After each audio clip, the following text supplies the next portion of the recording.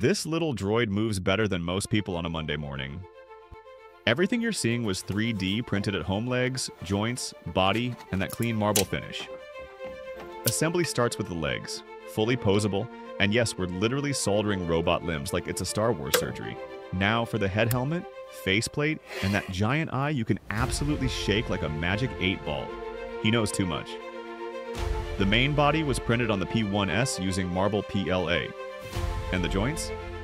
Those came out buttery smooth on the A1 for max articulation. If you're still watching, drop us a like.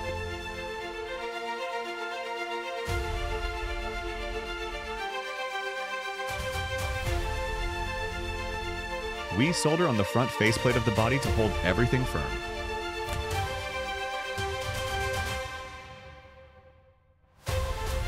Then comes the back plate, locking in the core so it's ready for full movement.